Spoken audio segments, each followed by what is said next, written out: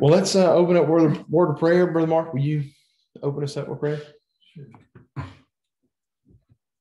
Father God, we come to you in the name of your Son, Jesus Christ, in the power of your Holy Spirit, bringing to you our prayer requests for our congregation here, the group of your believers, your church, that we ask that you give us special guidance during these times of change. And we look forward to the new future that you have for us. As we just have faith in you that it'll be brighter yet. And we bring to you our concerns over the COVID and looking toward maybe a different time where we're not ruled by emotions and the political triggers of the day, that we hold our faith in you. And we thank you for this opportunity to study your word and look at it and pray that your Holy Spirit will guide us in how we are to teach it to our classes this Sunday. For we do ask it in your Son's name. Amen. Amen. So this week's lesson is entitled, here you go, let me admit Brother Terry. Admit him in there. Hey, Terry. Yeah, there he is. All right. Hey, Brother Terry, you doing all right? He's probably got you on mute. He mutes himself. Does he? Yeah. It takes him a little while to unmute. Terry Price is connecting to audio and can't hear you yet. Yeah. That would be me. It'd be a little circle going on. I tried to do it.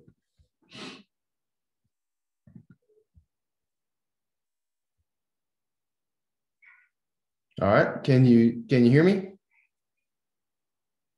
don't know why I'm not hearing you though. Let's see here. Maybe you're on mute. Maybe I am. No, I shouldn't be. Let's see here. That's to unmute.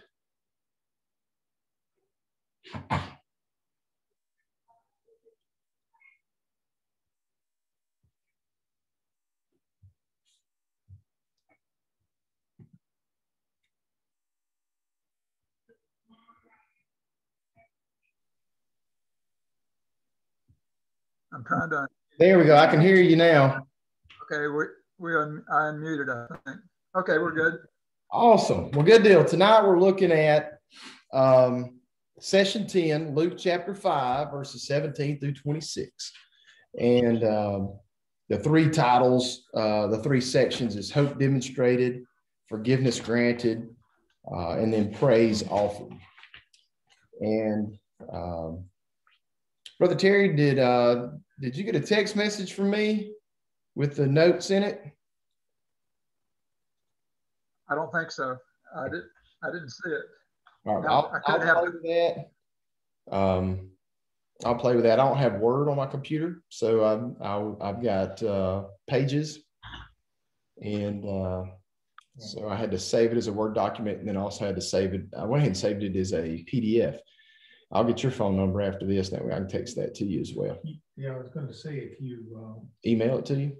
Well, you can or you can do it up. But I was going to say, as far as Word goes, you can download that to your phone now.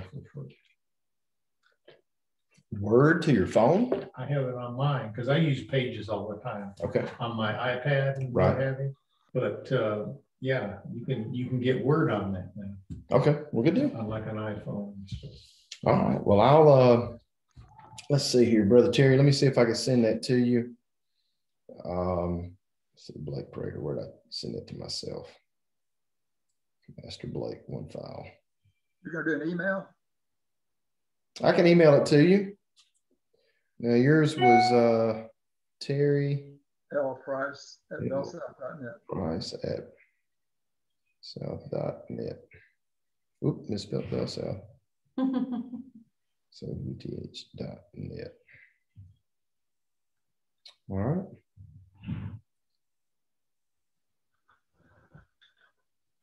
There you go. I just emailed it to you. So you can have that, and you've got a physical copy with you there. Yeah. So We're looking at the first part. As we look at this, it's the title of the lesson is Forgives. My favorite thing to use when I'm teaching is this quick source book. I really enjoy it. It's really simple. Now I also use the big teacher book as well. In the big teacher book, I don't think we've got any CSB. I think they're all KJVs. So it gives me two different perspectives of the verse. That's the CSB and that's KJV. And then everything I do is New King James. I like New King James personally the best, but to each their own, just about. Not all of them are the same. Not all translations are created equal. So we are looking at that there in Luke 5:17 through 26. The first portion is hope demonstrated. And just some key words that I've got here in the text that I sent to y'all, that y'all have a copy of in front of you here. And then what I emailed Brother Terry there is teachers, Pharisees and teachers of the law. The Pharisees, some of this is common sense stuff, it's pretty easy. But it says that they were the Jewish religious leaders. Pharisees were the Jewish teachers, while the teachers of the law were the scribes, those formerly trained in Mosaic law. And I thought this was interesting in the book where it says, on one of those days while he was teaching, Pharisees and teachers of the law were sitting there who had come from every village of Galilee and Judea and also from Jerusalem. We'll stop there for a second. But it says there, and Jesus was not teaching in the temple. He was actually at Peter's house. Mark 2:1 gives us that reference. And Peter's house is also considered to be where Jesus would reside when he was in Capernaum, which I thought was pretty interesting. Some of the things there that I read and filled out. And then it tells us about Jerusalem and where they were in Capernaum. Jerusalem was about 85 miles from it was about 85 miles from Jerusalem and Capernaum. There was a difference there. So these Pharisees that came out to hear Jesus speak, they were intentional on hearing Jesus speak. This wasn't just like, oh, we just happenstance came upon Jesus teaching, so we want to hear what he had to say. No, they absolutely knew of Jesus. They knew about they had heard of him. His renown and influence had gone out. So they had definitely heard about him. So they wanted to come in there and check and see what he was saying. And then another interesting point there in the text was it says, let's see where I wrote that down. The Lord's power to heal was in him. Now, the power to heal was always in Jesus, right? I mean, he could always heal. It wasn't like, oh, there was moments where he could or could not heal, like he did not have the power.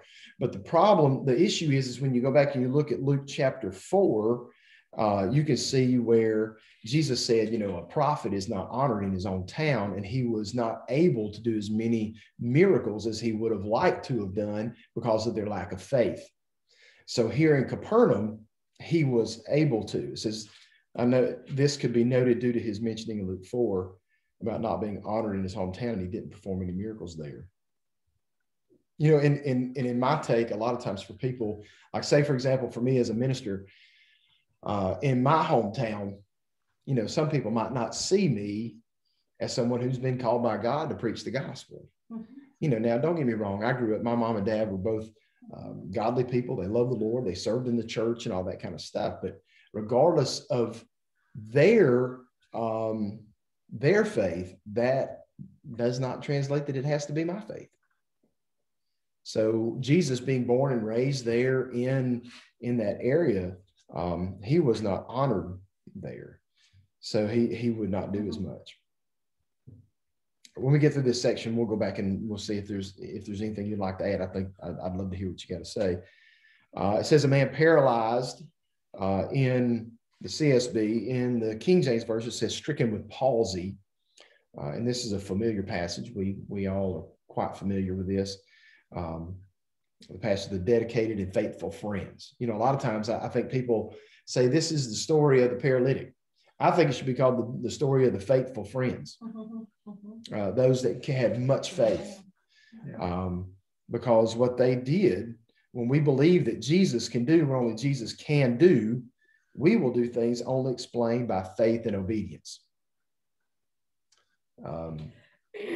as I was studying that, you know, I preached a series with the students when Jesus does what only Jesus can do. And talked about that with them. Well, this is one of those, matter of fact, this is one of the sermons I preached to them about the paralytic, you know, what Jesus does what only Jesus can do. And then one of the other interesting, I like when I read through here and reading these commentaries and bouncing them off one another, the tiling, like this one said roof tiles in the CSB. It says, they went up on the roof and lowered him on the stretcher through the roof tiles into the middle of the crowd before Jesus. And the King James Version says, let's see, where's that at? And when they could not find their way in that they might bring him in because of the multitude, they went upon the housetops and led him down through the tiling with his couch into the midst before Jesus. That's interesting, his couch. And then over here they say stretcher.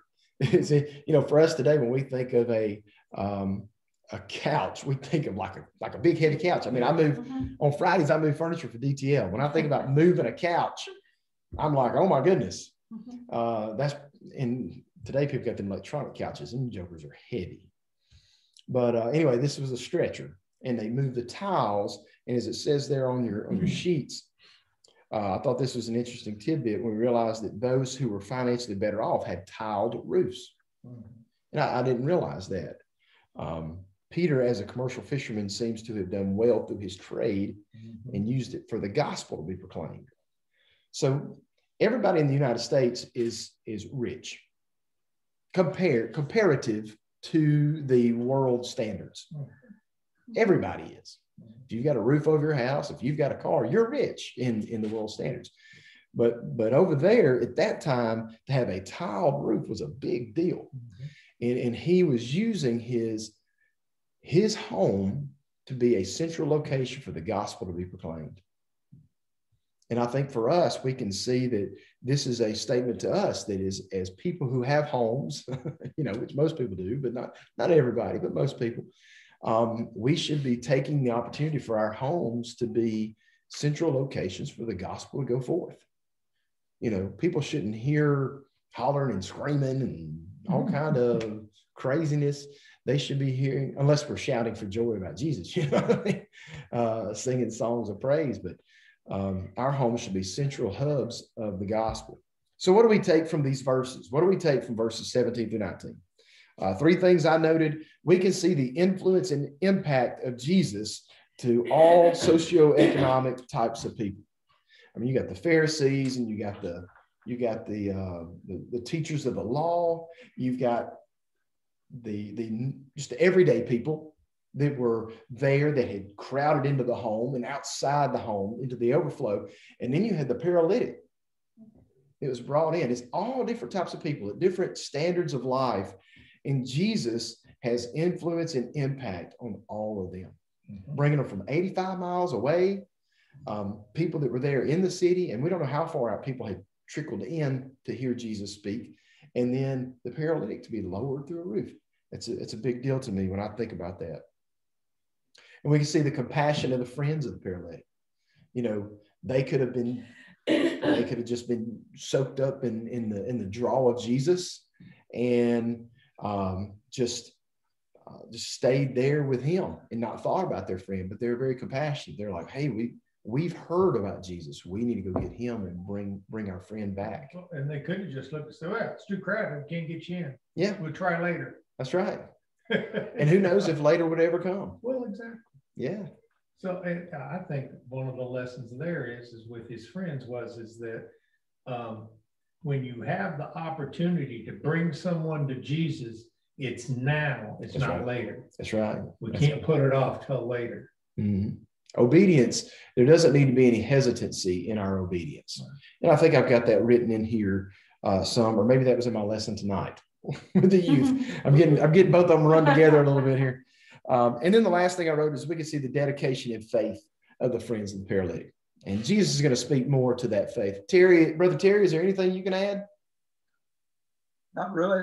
You were talking about Peter obviously lived in a nice house. I read a while back that I think it was James and John, somewhere it's referenced in the New Testament, they had servants. So being a fisherman was not necessarily a bad job to have, even though it wasn't well received by a lot of the people. Right. I think the Romans kind of looked down on it.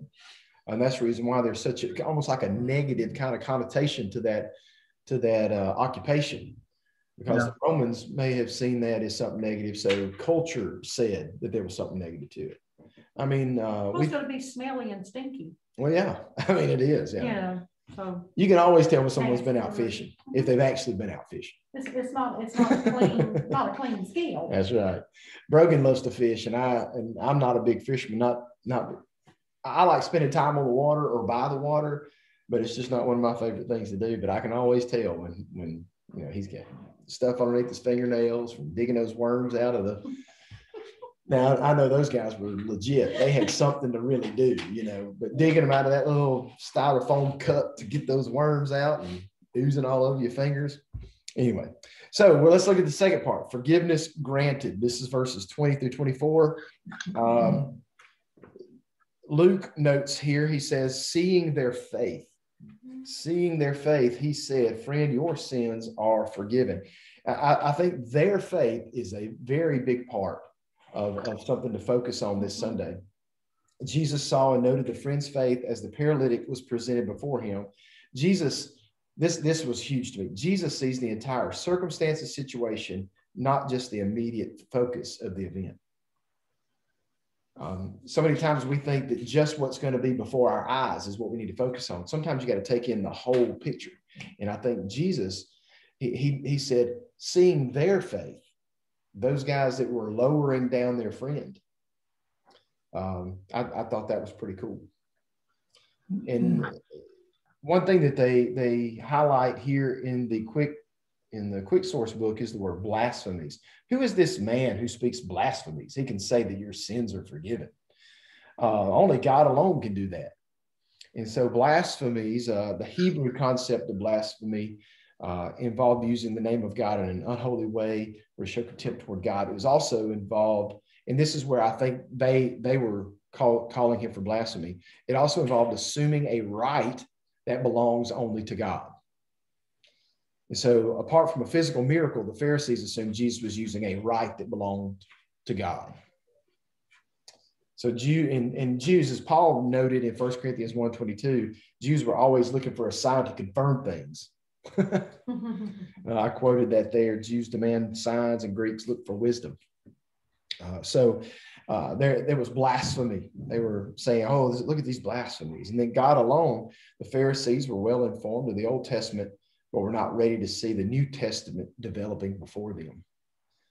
They knew only God could forgive sins, but were blind to were blinded to Jesus being, I should have taken that word "the" out, but were blinded to Jesus being God incarnate right before them.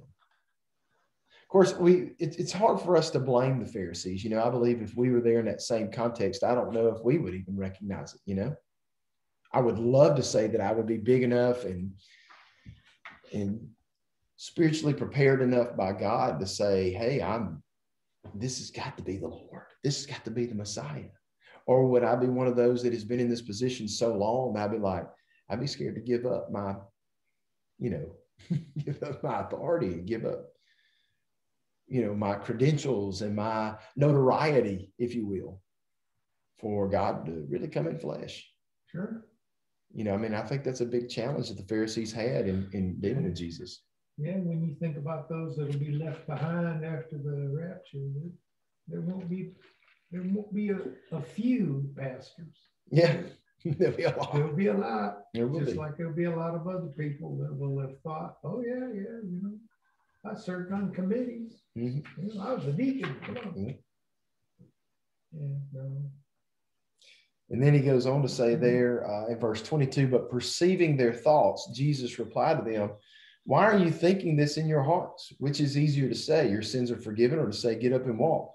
But so that you may know that the Son of Man has authority on earth to forgive sins, he told the paralyzed man, I tell you, get up, take your stretcher, pick up your bed and walk. Pick up your bed and go home. So as we read through that, we see perceiving their thoughts. I found this, as I read, things just like stand out to me. I don't know how other people study the word of God, but there's little things that just grab me when perceiving their thoughts. And then Luke writes it down like before, like, because let me just read what I typed here. The recorded words of the Pharisees were not noted only because Jesus quoted what was in their minds and hearts. Jesus knew what they were thinking, and in doing so, spoke their doubts aloud. So what I'm saying is, like, say, whatever you're thinking right now, I can't tell you what that is. I'm not God. But God said it to them. So Luke wrote down their thoughts. Can you imagine how scary that would be? To know that if I was in the presence of God, God would speak my thoughts aloud, whether it be in doubt or in faith, what's going through my mind, and then someone write it out. That's a big deal. That's a tinfoil answer. That's a tinfoil answer for But that's Luke writes. Yeah. Jesus says, it says, perceiving their thoughts or perceiving what was in their mind, Jesus replied to them, why are you thinking this in your hearts? And what he's, who is this man who speaks blasphemies? Who can forgive sins but God alone? They had not spoken that audibly yet, but God perceived it in their hearts. And Jesus spoke it loud. Mm-hmm. That is just astounding. Just blows my mind. Anything else I want to share on that? Okay. He says, and then to close out this section in verse, there at the conclusion of verse 24, it says, Luke records, I tell you. Jesus doesn't say, get up, take your bed. He says, I tell you. Let's see what it says in the King James. In the King James, it says, I say unto thee. He directs his command unto the paralytic. He is very pointed. And I mean, you think about when Jesus spoke to Lazarus, he says, Lazarus, come forth. He was very pointed with that. If not, I've heard it said, everybody out of the grave would have got up. Oh, yeah. Because of the authority. Yeah. I typed it down here in the notes. Jesus speaks with authority over all creation. And when he spoke directly to the paralyzed man, whatever Jesus was about to say was about to come to fruition. Whatever it was he was about to say was about to come to fruition. Jesus spoke to the ailment of the paralytic, and he responded with obedience and was healed. He says, I say to thee, in the King James, he says, I tell you, in the CSB, get up, take up your bed, stretcher, couch, and go home. And what did he do? He obeyed. And upon his obedience, and because the faith healed him, but he hadn't gotten up yet. No. Jesus had already forgiven his sins. But Jesus is like, all right, all you Pharisees and Jews, y'all want a sign. Which is easier to say? Your sins are forgiven, or to get up, pick up your bed and walk? All right, dude, just to prove that I've forgiven your sins, pick up your bed and go home. Yeah. And the guy gets up, picks up his bed and goes home. And then we get into the last section there where it says praise offered. Well, and if you stop and you think about it, here he is, he just healed a man that had been paralyzed for however long. Yeah. So that man is not going to have the muscle or capability to be able to pick up his bed, because his bed was more than sheets and a pillow. Yeah. So when he healed him, he healed all of him. Which meant that his muscles now were usable. They were not atrophied anymore. They were not atrophied. He could use them. So that was quite a miracle when you think about it. It's a and then for that man to turn around and pick up his, I like the way you put it, a couch, and even if it's a stretcher, that's still something that would be difficult for somebody that had been bedridden all this time. Yeah, could you imagine? The crowd was so large. Remember, the crowd was so large they couldn't get through the door. Yeah. Now, when he said pick up your couch, pick up your stretcher and go home, he didn't pick it up and somebody pull him back through the roof. He chunked it up on his shoulder, strapped it to his back. I don't know exactly what he did, but that thing had to be large. He was laying on it. And then people had to be able to tote it. And then he makes his way through the crowd and gets out the door. I mean, if you were there, there is no way you could argue that miracle. Oh, no. No way. I mean, I think back, there was a young man at Sanford, if Sanford were watching, Sanford's son, Craig Hendon. Craig's muscles in his legs did not develop as they should when he was young. Craig had very skinny legs. But I'm going to tell you, that boy's upper body strength was out of this world. I saw him race kids on his hands. They were on his feet. They were on their feet.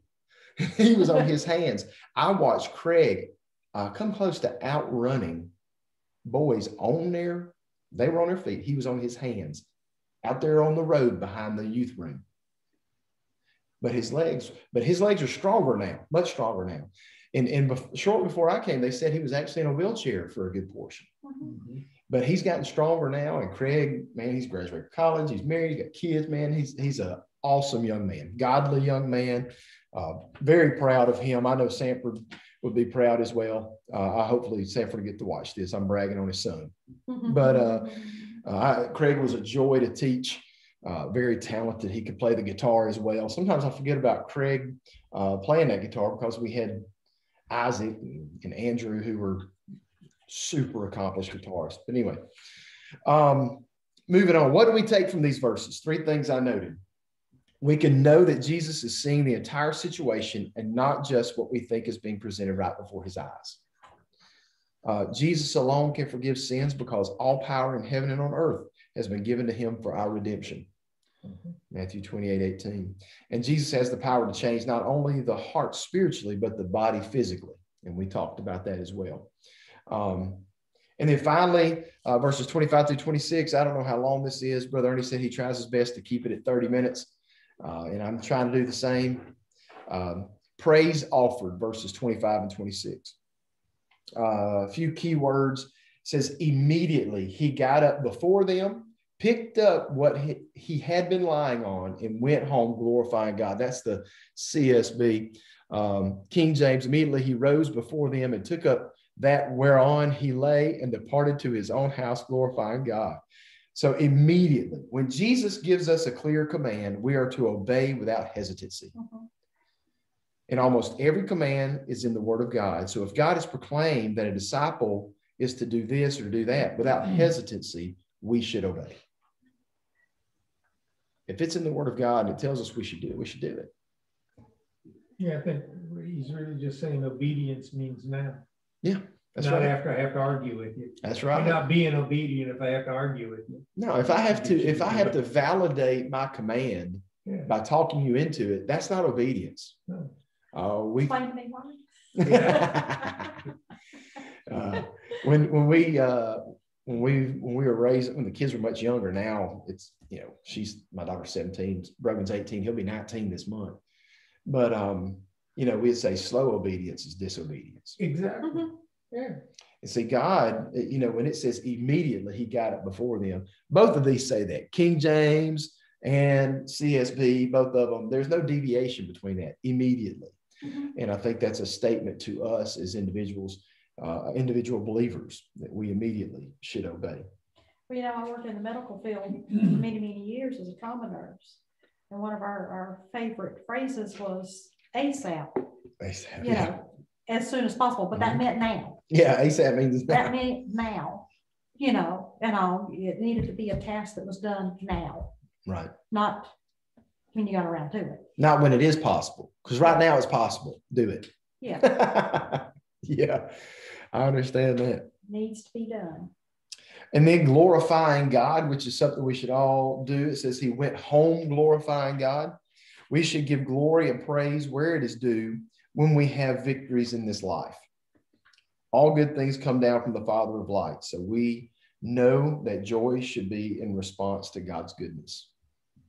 And I believe I could not fathom the joy that was in the heart of this man upon receiving the ability to walk. I mean, could you imagine now he could probably, where before he could not, and we don't know if he was stricken by palsy his whole life. I'd have to go back and read some more, or if it was something that came upon later in life. Usually palsy is something that comes on later, but being a paralytic could have come at birth. We don't know for sure.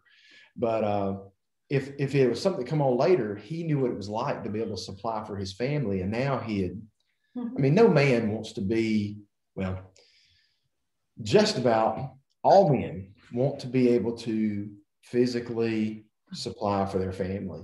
And for him now, God didn't just meet his need to show out and say, I'm God.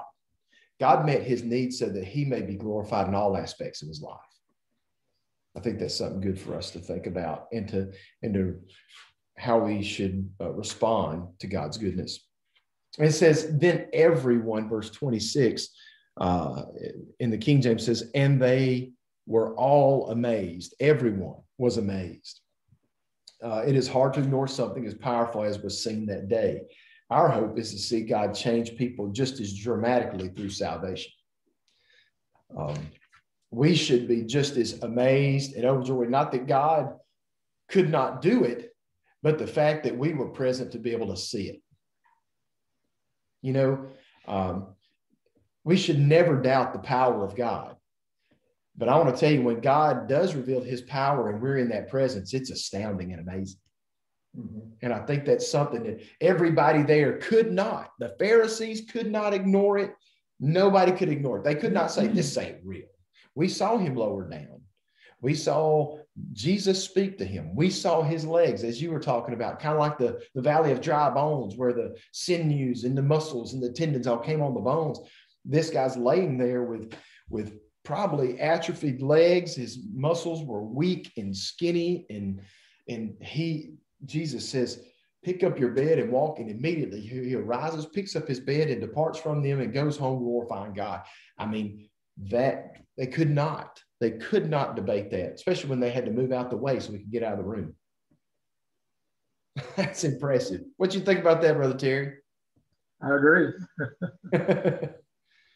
I think if we saw something like that, how could you not be a believer? I think it would be harder to be an unbeliever than to be a believer at that time. It'd take more faith to not believe than the faith to believe. So in conclusion, the three things that we should take from this now is that Jesus offers hope to those who seek him. Jesus forgives all who come to him in faith, and believers should praise God for his forgiveness of sin. Now, that's what they put in the Sunday school lesson. I may, as I teach, I may come up with something a little slightly different. And listen, when I give you these things, Brother Ernie's probably said this, but I'll say it too. These are, especially like, what do we take from these verses? These are things that I found that we take from it. And, some of this stuff is from the commentaries and some of this stuff is just my perspective. So I hope, take it and modify it as you see fit to teach, because like a lot of times the congregation, the crowd, the participants that you're speaking to helps to determine how you deliver or to what, the application that may be applied there. I would teach this. It would be similar. There'd be similarities between how I teach the students and how I would preach this on Sunday morning. And there's a difference between teaching it to the youth on Wednesday night as a sermon and then teaching as a Sunday school on Sunday morning and then preaching it. Although they're all going to carry the same thread of truth through it, it's going to look a little different. So for each class, we'd have to, modify that just slightly.